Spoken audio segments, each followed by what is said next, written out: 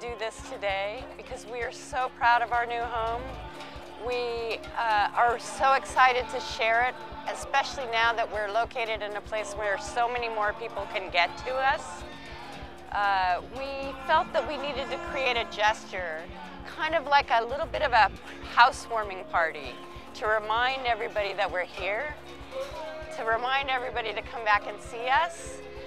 If you look around, we've outfitted all of these moving trucks with some of the museum staff's absolute favorite exhibits. We've invited some of the most wonderful artists and lowriders and other community groups to join us because we think they're really cool.